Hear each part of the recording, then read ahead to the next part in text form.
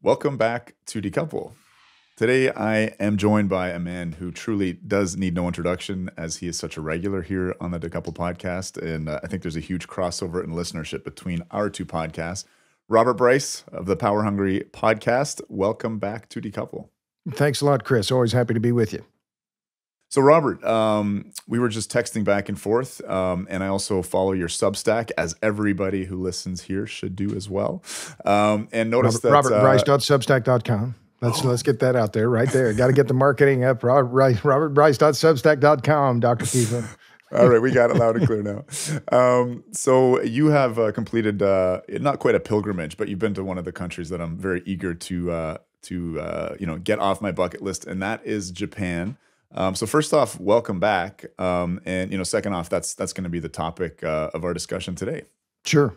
Well, thanks. Yes, I was in Japan 2 weeks ago and was there for a total of 2 weeks, and it was a remarkable experience. I mean, people say it's life-changing. It was definitely career-altering, I think, and kind of thought-provoking. I'll put it that way. Absolutely. I'd been to Japan once before, but it's one thing to talk about Fukushima Daiichi. It's another thing to go there.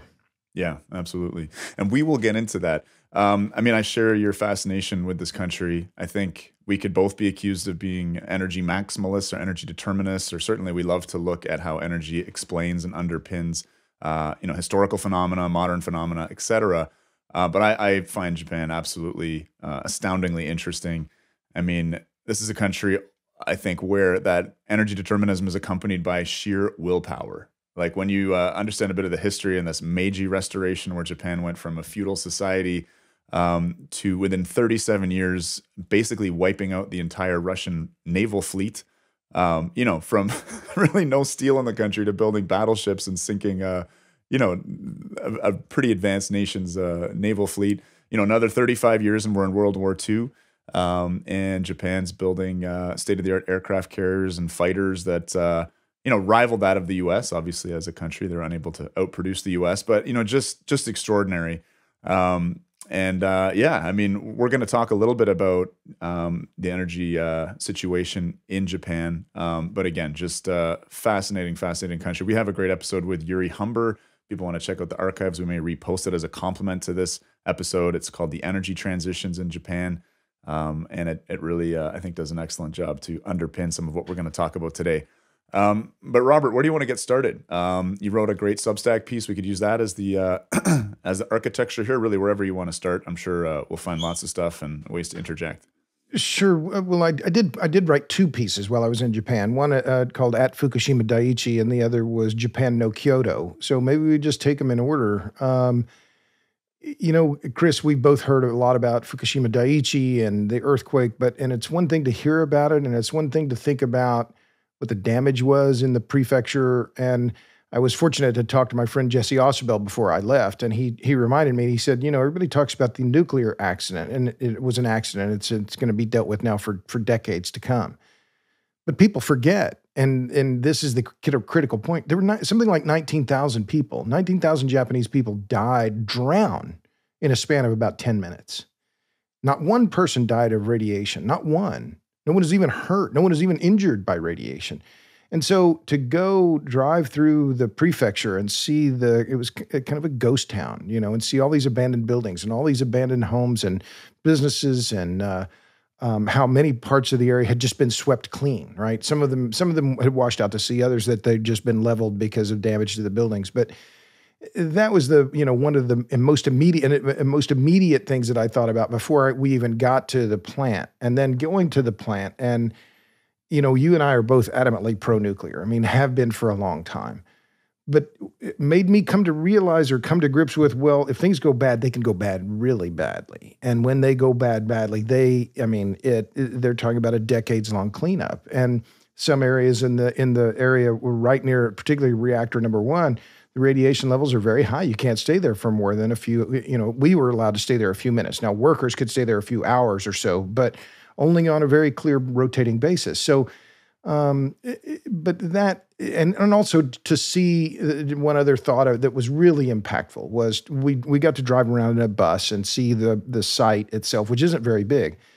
But you and I have heard about 1,000 tanks of treated water, right? They Right, run through right. the Alps process, right? Where they're stripping out all the nuclides and so on, and leaving this very weak concentration of tritium in this water that they still want to release into the ocean, hasn't begun yet. But it's over 1,000 tanks. It's easy to say 1,000 tanks, but when you see it and you see row upon row upon row upon row of these tanks, all waiting to be, 1.3 million cubic meters. I mean, it's just a massive, massive amount. So that was very sobering. I think that that's the right word for the visit. It didn't really change my long-term view on nuclear, but it was one that made it clear to me that this requires deep care and it requires a level of sobriety about how we think about it and how we as a society, looking at what Japan has happened in Japan, how we consider it and what are the risks and how we have to be very clear about them. I've been thinking a lot about this. We had Jack Devaney on a little while ago. He's the author of Why Nuclear Energy Has Been a Flop. And one of the things that he documents in terms of a grand error in terms of how the nuclear industry has communicated is basically to accept the idea that a nuclear accident is an utter catastrophe. This was based upon some early studies, like I think with the WASH 700 report, which said 70,000 people would die from the fallout of a nuclear accident, which actually their modeling released less radionuclides than Chernobyl. And we now know that the deaths from Chernobyl are under 100, and there's not really many more expected. But basically, their approach was to say that to accept that a catastrophe would be that, but say it's have the hubris to say basically it's impossible for there to actually be a nuclear meltdown. And I think Japan's a living example of that, because a lot of the response, in order to buy public trust, they actually reduced the acceptable limits of a bunch of radionuclides and regulatory limits about how much radiation could be in water or food. And in one sense, maybe that does show some extra efforts and restore some confidence. But on the other, it does make things more scary, and it does result in a cleanup, which is in my humble opinion, very excessive. Like you look at them, and I don't know what you saw here, but you hear about them stripping the topsoil off of fields and putting it in big plastic bags. When that level of radiation, and it's no different than natural radiation, is, you'd be doing that to, Denver, Colorado, or certainly, stripping all the beaches off of Kerala, India. In terms of the actual health impacts and the decision-making around spending hundreds of billions of dollars cleaning it up to a level of natural background radiation that's frankly very low. And even again, like I'm trying to think as well of, that visualization of these tanks of water. I mean, do they need to be holding that water there? They really don't once it's gone through the ALPA process you were mentioning.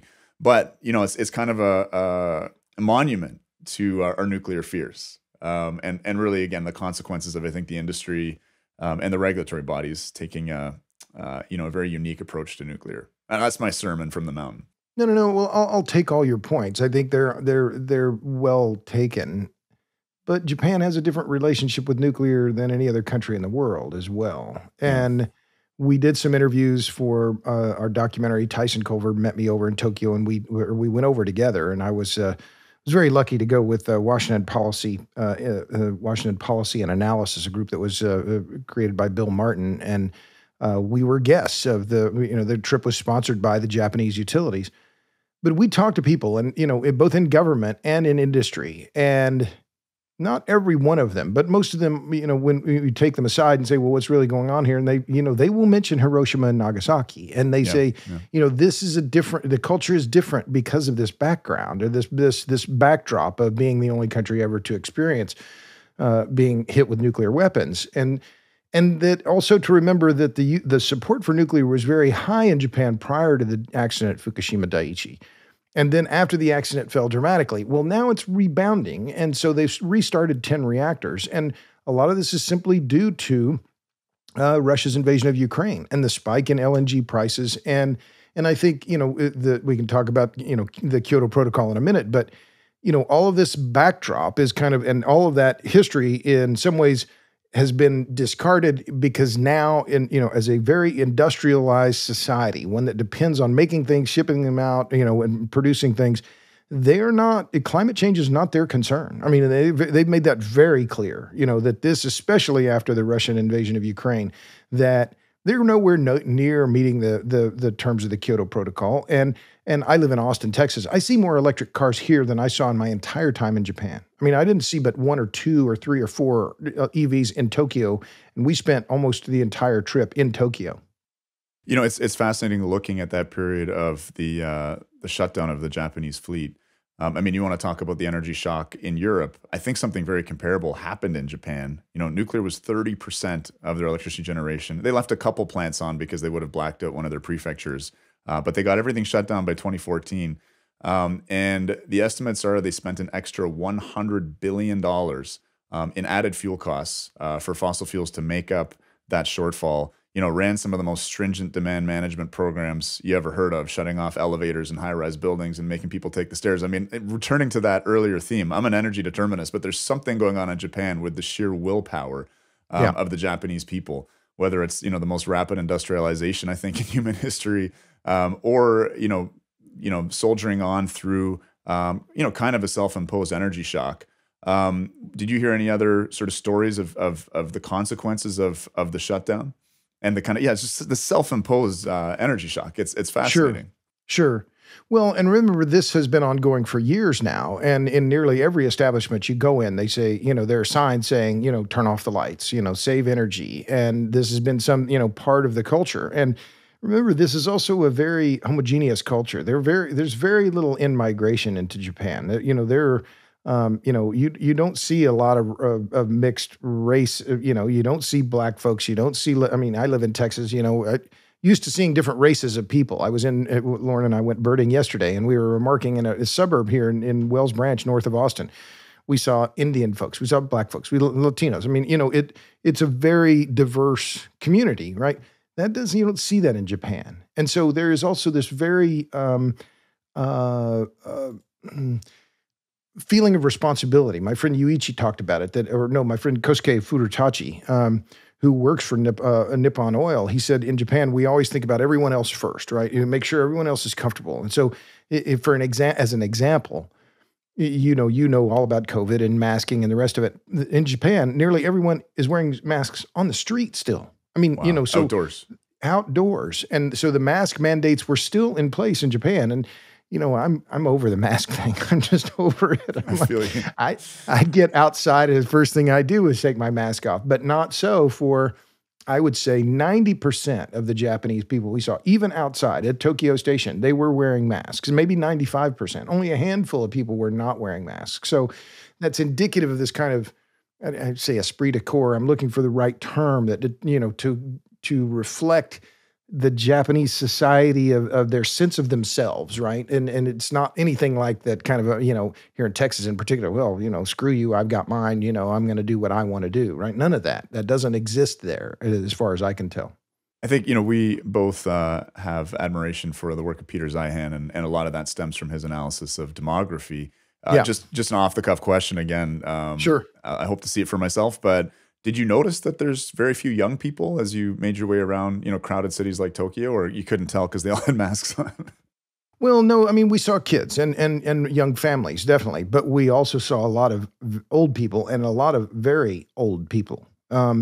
And this is one of the things I bring up my friend Kosuke again. He was very kind. We went to Kabuki Theater in Tokyo 2 or 3 weeks ago. It was just amazing. I mean, just amazing. The theater and the movement of some of the actors, just incredible. I didn't understand the word they were saying, but it was just incredible.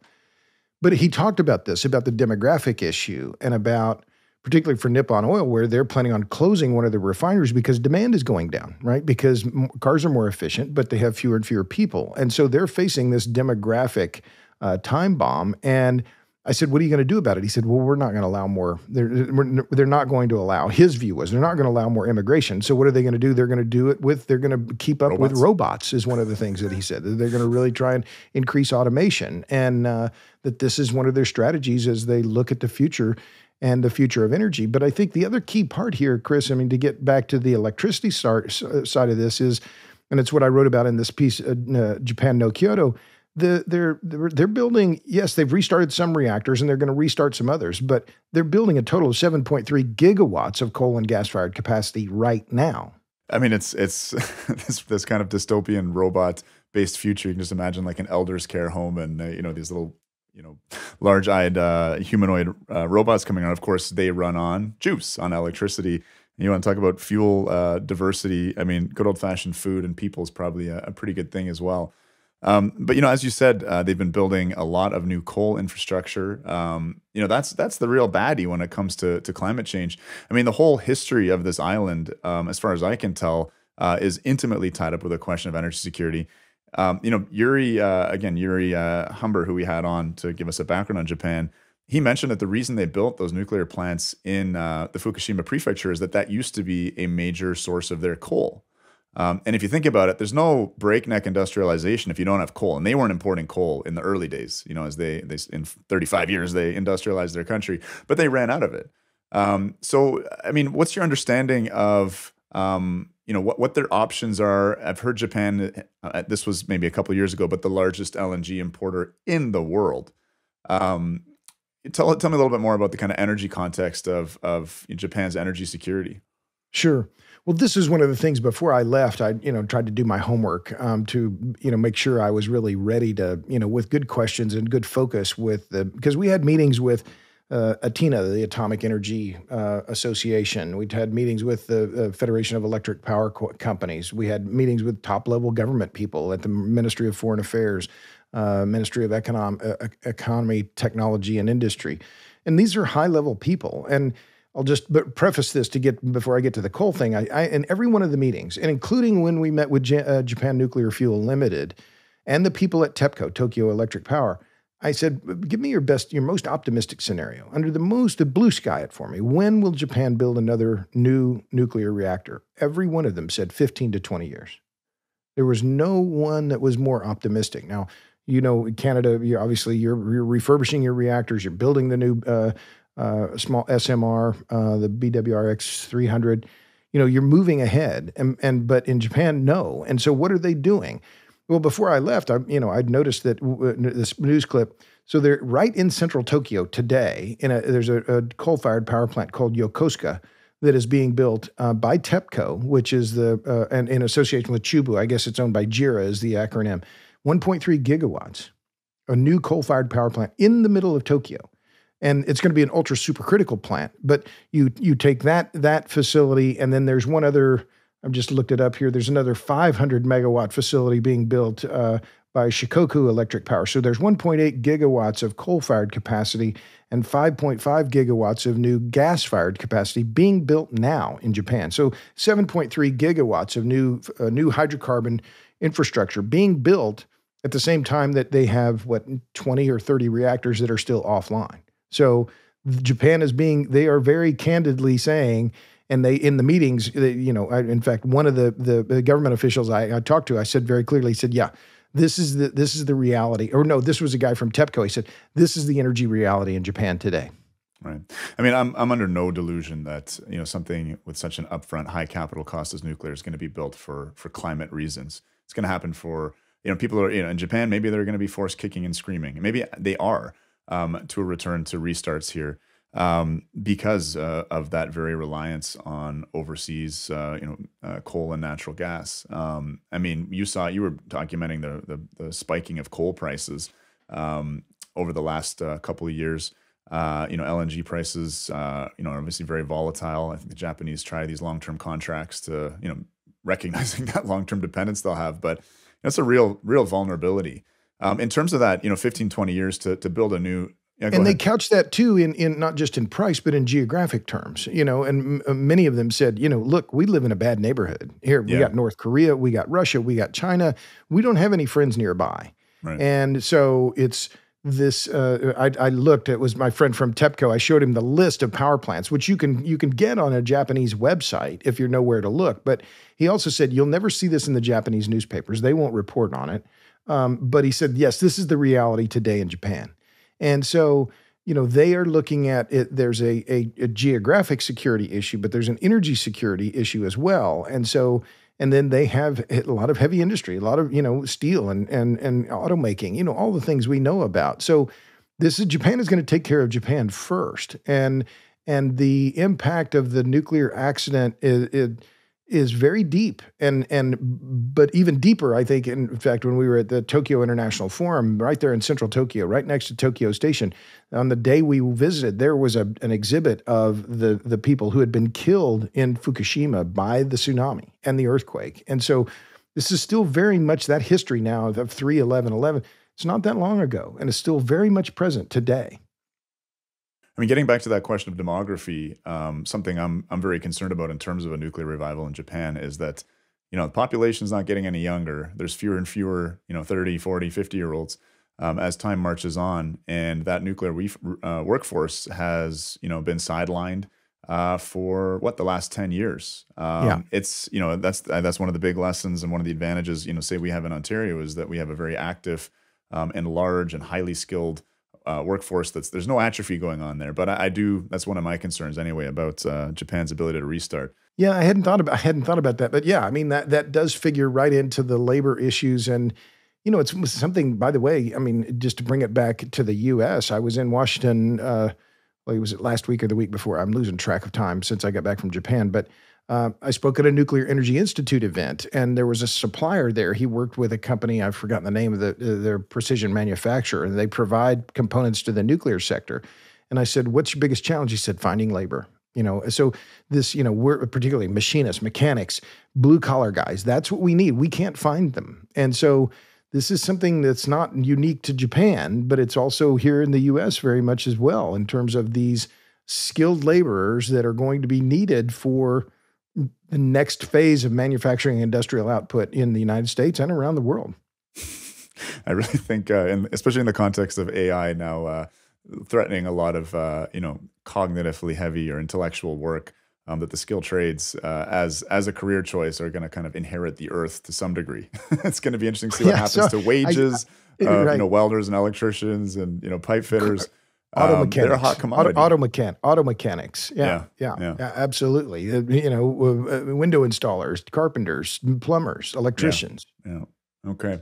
Well, I mean, Japan has made some lofty commitments. I think you were documenting the number of municipalities that have signed on to net zero declarations. It's being celebrated in Davos by the World Economic Forum as a country that's taking a lot of action. I mean, first, update us on the truth of those claims or lack thereof, and also, what are Japan's options other than nuclear for decarbonization? Well, as I said before, in just walking the streets of Tokyo, right, and looking around, where are the electric cars? I didn't see any. I didn't see any charging stations. I see more of those here in the U.S. than I saw in Japan. And remember, this is the home of the Kyoto Protocol, which, of course, is the first of the big, first and probably the most important of all the climate confabs was the one that happened in Kyoto. It was 26 years ago. But, for all of the talk about net zero, and as I pointed out, I think, what is it? And there's something like 281 cities and local governments have declared net zero by 2050. Easy to declare, eh, Robert? Yeah, easy to say, Dr. Kiefer, but very hard to do. And this is on the Ministry of Foreign Affairs website. And then they go on saying this covers more than 100 million people, or 80% of Japan's population.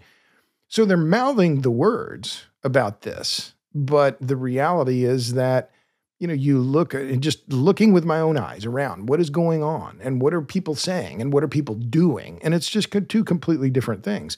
And it's very similar, I think, here to the situation in the United States, where there's a lot of talk about the energy transition and so on and so forth. But the reality is quite different.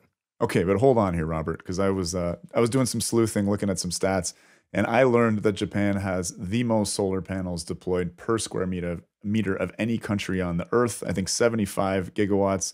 For context, Germany has installed 60 gigawatts. I'm not sure how they compare in terms of their solar resources, their capacity factors, but I mean that's a remarkable number. I mean, is it littering the country? I mean, do you see these things everywhere? Well, no, I'm not going to profess to be an expert on Japan, and we spent, we went to just traveling through it. Did you see a lot? We saw a lot. Yeah, sure. But I also talked to my friend Yuichi Furutachi and Yuichi Watanuki. He works for Kyushu Electric. He said they're not connecting any more renewables to their grid. He said we've tapped out. We can't manage anymore. So yes, your numbers are right. They had BP data, 75 gigawatts of installed capacity. They tripled solar generation between 2014 and 2021. But they're reaching the limits of the system because Japan, their geography is not very good either, right? It's a very densely populated island. They have a lot of mountains, and they can't build much wind. Wind is unpopular, and they're reaching the limits of the public acceptability on solar as well. And also with that, as you know, it's not just the public. It's Lee Cordner's old line: where are you going to put it? How are you going to connect it? How are you going to pay for it? So not only do they have the limits of the public acceptability, they can't connect it. They can't build more high voltage infrastructure. And this was one of the things I did a short video when I was in Japan in Hakone, that Lawrence Berkeley Laboratory puts out a study. Well, if Japan, everything's great, they can go to 90% renewables. Well, yeah, if you just ignore all the physical constraints on the system, you could, but you can't. And that's one of the things that they're facing. Any issues at all? You mentioned Japan being in a pretty unfriendly neighborhood. About where all that solar comes from. Does that factor at all into their decision making around putting some limits on it now? Do they care about the Uyghurs, anything like that, or is it more pragmatic? I didn't hear much. I mean, I talked with some of my friends about the China supply issue, and they're it's when I would mention China to my friends from Japan, they all just this kind of look came over their face like, oh yeah, China and Japan have a long history, and all of it's bad, and so. They're very aware of their supply chains, whether it's oil and gas, coal, you name it. They're very aware and very concerned about it. So another big part of the stated climate plans of Japan, as I understand it, is hydrogen. Talks with, I think, Australia about becoming, a big supplier of hydrogen, that hydrogen can somehow swap in and play the role that LNG is to facilitate a climate transition. I think you and I both have pretty clear opinions on this that are pretty informed by science and engineering discipline. But, I'm wondering, because I assume that the Japan political class is less of a clown show than, the, the political representatives in our respective countries who tend to be, lawyers and folks without much. You set a low bar, Chris. Yeah. So it strikes me as strange. Any country that has got a lot of energy delusions built into it, but maybe use hydrogen as an example. That I don't expect you to be an expert on the Japanese political class, but within what what's the case for hydrogen in Japan as some kind of a swap? I didn't hear much talk about hydrogen. There were some. I think from what I gathered in talking with people in government and in industry, there's a bigger push on for carbon capture and sequestration because I think they see that as a more viable possibility. I'm a long time, skeptic on hydrogen. I have a piece that I've been thinking about for Substack, and I'll give you the title. The H stands for hype. Right. Well, Robert, any other insights from your trip or anything else that you covered in your article? I feel like we've got a good sense of things now, but. Well, I think the main things to me still are, how Japan. This is another, I think, an important thing that it deserves discussing as well. And it was one of the sobering parts of my visit, which was seeing how committed the Japanese utilities are to the future of nuclear, despite all the things we've talked about. So one of the things we did as the group, Washington Policy and Analysis, we went to the Japan Nuclear Fuel Limited facility in Aomori Prefecture. And this was impressive, Chris. I've been, as my father used to say, to a county fair and a goat roping. I've seen industrial facilities. They're spending $20 billion. The 10 utilities in Japan, $20 billion on an integrated fuel supply chain in Aomori Prefecture. So they have a high-level disposal facility, a low-level disposal facility. They have an enrichment plant. And they're building a reprocessing plant.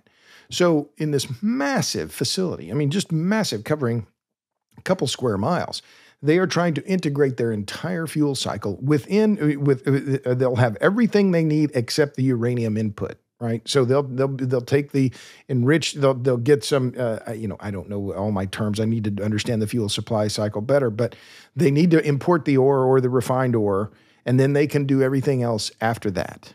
And so despite the near-term issues, right, of not being able to open as many reactors as they want, and they're going to try and open more over time, and that's going to take a while. But in the meantime, JNFL is building this entire infrastructure to be ready because there is a very clear sense. And we interviewed Nobuo Tanaka, who's the former head of the IEA in Tokyo. Masakazu Toyota, who's been a high-level guy in the nuclear, in the energy sector in Japan for decades. And there was a sense among all the people we talked to, the inevitability of nuclear in Japan. And that was all kind of understood. And the utilities, they're only, and this is the other key thing, there are only 10 of them, right? But they're all coming together behind JNFL to have this integrated fuel supply system because they know the future of Japan has to be nuclear in a big way. So this was so that's the kind of a long preamble, but to me, the key part of why that matters, particularly for the United States, is we don't have that close alignment between government and industry that Japan does. And you can argue, well, that's good, or you can argue that's bad. But I'm walking or, thinking about and seeing JNFL seeing all this industry and all this infrastructure. And I'm thinking, could this happen in the United States? And my near-term answer is hell no, it couldn't, because you can't get all these guys to sing from the same hymnal. I mean, on pretty much anything, because it would be such an enormous commitment of capital and resources. But that's what, if the U.S. is going to be, I think you have an advantage in Canada toward all of this because you have a more integrated system in terms of the nuclear and the industry and the government and so on. But I don't see a system here in the U.S. where we can get on the same page for anything like that. So I've talked for a long time about this, but I think I want to make sure I put this in context because the scale of what JNFL is doing is impressive. I mean, really impressive. And driving around and I'm thinking, man, the U.S. needs this, right? But it doesn't. And could it happen? Well, maybe, but it's going to take decades. Well, it needs it in a hurry, especially with, Russian supplies of enriched uranium dropping off. I think 25% of the U.S. fleet's enriched fuel is sourced from Russia. The HALEU for this whole advanced generation. U.S. has got to get cracking. Speaking of the Russian invasion, because you mentioned this before, you view that as, I think, a real turning point in terms of the pragmatism of Japan's decision-making. And any comments on that from folks that you talk to? Or I believe that there's a big gas field that Japan has some contracts with, and they're a little worried that Russia could pull the same move it did on Europe, if I'm not mistaken. But anyway, any comments or? I haven't heard about the latter, about the gas field, but the Russia invasion was top of mind in nearly all the conversations we had in all of these meetings that we had. But beyond that, I can't speculate. But in terms of the gas fields or whatever, but in addition to pointing to the Russia-Ukraine conflict and Russia's invasion of Ukraine, all of the, that was the other repeated, we don't have any natural resources here. We have to import pretty much everything. But I want to jump back to the fuel supply issue because that was the other thing at going to JNFL and then watching what's happening here in the U.S. with all of the SMRs that are being proposed, that are in various stages of dealing with the NRC. And by the way, there was another similarity between Japan and the U.S. Their agency is called the Nuclear Regulatory Agency, NRA. But also within government and within industry, the attitude toward the NRA in Japan was very similar to the attitude toward the NRC in the United States, was that, well, here's this intractable, independent agency, and they are making things hard for us and just increasing the amount of friction. But back to the fuel thing, because this was the other thing that going and seeing actually the centrifuges, and I'd never seen them before. I'd seen pictures of them and trying to figure out, okay, well, how tall are they? I'm asking all the questions. Well, how big are they? Well, we're not going to tell you. How fast do they spin? We're not going to tell you. How much do you we're not going to tell you. Because these are closely guarded information. But I was thinking, well, the U.S. now we're kind of stuck in terms of deploying new SMRs because we don't have a solid fuel supply chain. You got it in Canada. I mean, it's amazing. Your advantage over the U.S. How are we going to deal with that? And in the near term, where are we going to get these tens of metric tons of HALEU? Who's going to make the TRISO? Where is it going to come from? Tell me, because I hear a lot of talk about it, but I don't see this clear line to see where that is going to happen. And one of the questions put to our hosts at JNFL when we were in the enrichment plant was, could you make HALEU if you had authority to do it? They said, sure, we can make it. We don't have the regulatory approval to make it, but if we got it, yeah, we can enrich it to whatever level you want. But, contrast that with the United States, where we're still looking around trying, well, where is it going to come from? And no one's kind of, everybody's looking around, well, I think it's going to come from here, but I need to understand this better. I'm going to do another podcast and find somebody I'm going to have on to talk about it. Maybe Dan Poneman from Centrus to do a deeper dive on this, because this is what are the two main obstacles? I talked to a guy, shut up after this point, but with one of the SMR companies, he was here in Austin just the other night. I said, what do you see the two big hurdles? He said, the NRC and the fuel. Well, it's interesting you mentioned the NRA, and let's be clear, this is not the National Rifle Association. This is, I think, the Nuclear Regulatory Authority in Japan, and the frustration that it's behaving in a similar way as the NRC. I mean, as I understand it, the regulatory agency before Fukushima was a lot like the Atomic Energy Commission. It was tasked both with the promotion and regulation of nuclear, and there was a feeling that that conflict of interest had in some way contributed to the poor siting of the diesel generators, or a lack of enforcement on moving those, which in turn led to the accident. So, understandable that they would pivot towards a more stringent regulatory framework. But I don't know if you share this opinion, Robert. I think, as hard as I fight for nuclear energy, I do feel it's inevitable, simply from, these pragmatic concerns. Again, not because of climate change, but because of, real energy security imperatives. If Japan, took the hit and knocked 30% of their power generation out, did this stringent demand management. It's not that people's opinions in Japan, I think, have changed that much in terms of the global population. It's this pragmatic understanding that they need it. And, as fossil fuels inevitably become somewhat constrained or more pricey or harder to access because of geopolitics, that's where nuclear makes its resurgence. And that's where I think regulations, there will be flexibility at some point. I don't have a lot of optimism that's going to happen in the U.S. anytime soon, because you got a lot of energy resources. There's not really an imperative to deploy nuclear, other than it's kind of cool.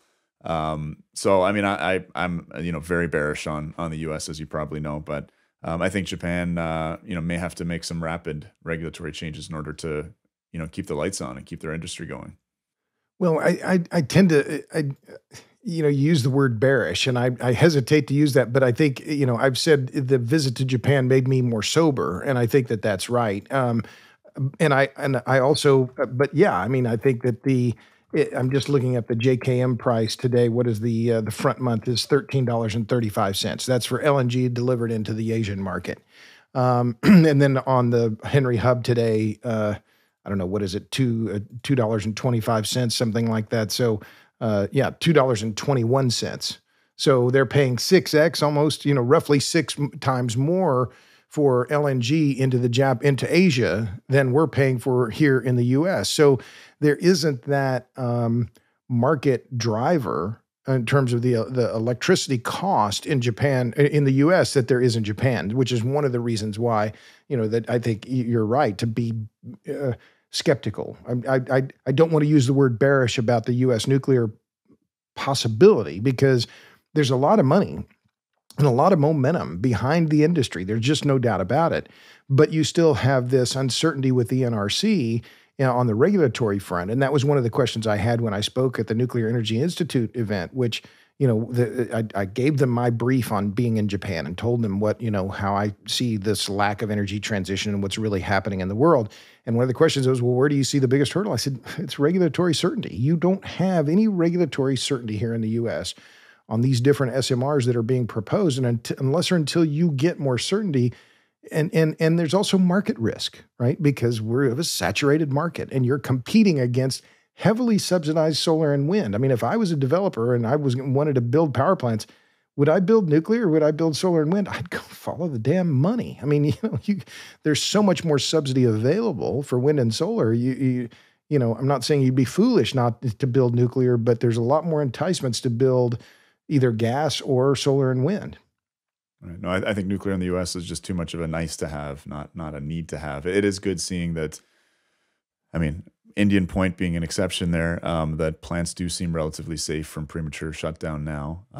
There's been, talking about sobriety. I think this most recent little energy crisis, as small of an impact as it had on the U.S., has brought some sobriety to the political class. Beautiful seeing Gavin Newsom in the control room at Diablo Canyon. And maybe they reopen Palisades, right? Yeah. Maybe that happens. But the NRC, to their credit, just a few weeks ago, said that they will extend. What did they have? It was like license. It was like they said, I forgot the term of art they used, but it was they're going to allow Diablo Canyon to stay open while they apply for license extension. But before they were saying no King's X. We said 2025. That's because that's because California's got itself into such a mess with its grid planning that Diablo Canyon is a need to have, not a nice to have, right? Yeah, and that's absolutely. where I think you see some wiggle room in terms of the regulatory body's behavior. And isn't that interesting that maybe it is that the NRC is influenceable and can be influenced by by hard politics? And I'll plug my Substack one more time, robertbryce.substack.com. I have a new piece out on California called California Screamin', that last year alone, residential prices in California went up 15%. Since 2008, when Arnold Schwarzenegger signed the renewable energy mandate in California, mandating that the utilities, it was an executive order. The assemblies never passed any of these mandates. They've all been by the administrative state or the governor. I'm sorry, I take that back. Then 2018, the legislature did amp up the requirements. But the electricity rates in California have gone up 80%. It's a bigger percentage increase than any other state in the United States. And all of it has coincided with this ratcheting up of these renewable energy mandates. And so, had they closed Diablo, the rates would have gone through the roof. I mean, the rates are exploding. I mean, they're absolutely, to use Mark Nelson's lines, absolutely exploding. And it's going to get worse. These prices, these electricity prices, which are all regressive, they're going to go yet higher in California because of they painted themselves into a corner with this renewable energy insanity. I don't know another word for it. I mean, I'm struck by, maybe you have an idea of what power prices are like in Japan, but I mean, just in terms of those Asian market spot prices compared to Henry Hub, how can heavy industry compete? And it does seem like a lot of that industry may come and localize itself, where the gas is cheap. And they can't necessarily do that in Russia because of sanctions, but they sure could do that in the U.S. So interesting to see if that's in the cards. Yeah, well, I mean, this is one of the big threats that for Japan, that cost of electricity is key, and that it was one of the reasons why TEPCO is building this coal plant in the middle of Tokyo, because power prices in Tokyo, where most Japanese live, it's most densely populated, one of the most densely populated cities in the world. Power prices in Tokyo were very high. I don't know the exact number, Chris, 30, 40 cents a kilowatt hour if memory serves. But that's one of the reasons why they're building a coal plant there, because they needed that generation capacity close to the population center. And so Tokyo residents were paying very high prices relative to people in Kyushu or other places that are, remote from Tokyo. So again, this is energy realism. And this is the Japanese are nothing if not practical. And so what I saw, and as again, it really made me, pause my thinking, really question my assumptions about the future of nuclear. And by seeing it through the Japanese lens and seeing that, well, then how does this apply to the U.S.? And that fuel part of it and the regulatory part of it, both of them were just very much underscored by that visit. Yeah, I mean, I'm it kind of boggles the mind thinking about the number of coal cars that would need to make their way into the city to this supercritical coal plant. I mean, it's wild. I mean, it just seems like such a step backwards, not just from a climate perspective. Well, it's right on the water. They're going to bring that coal in by water, right? Gotcha. Because okay. So it's the harbor. I've forgotten the name of the harbor there, but yeah, Tokyo's got a big, extensive harbor network. So it's going to come in. It's going to be seaborne coal, probably from Australia, I'm guessing. The Japanese import a lot of coal from Australia. Right. Well, Robert, I think we'll park it there. But thank you for the travel diaries. Great to get a sense, again, just from your descriptions of the Fukushima site and your insights. On our side, we do have a great episode. I think it's called Sayonara Nuclear. And that's with Yuri Humber. It was recorded probably 2 years ago now, but I was just re-listening to it in preparation for this interview, and it's one of my I think great achievements. Beautiful country profile. Robert, it sounds like you're going to be covering Japan a bit more as well. But thank you for coming on Decouple and sharing your recent experiences. Always a pleasure, Chris. And Robert Bryce at Substack.com. That's it. Thank you very kindly. Yes, right. robertbryce.substack.com. Sign up. It's free. Having great fun on Substack, and I know you're on Substack now as well. So yeah, I've really enjoyed being on that. A lot of freedom there, and able to publish what I want, when I want, how I want, which is a great luxury. Yeah, in this world it is. Okay, Robert, beautiful. Talk to you soon. Thank you.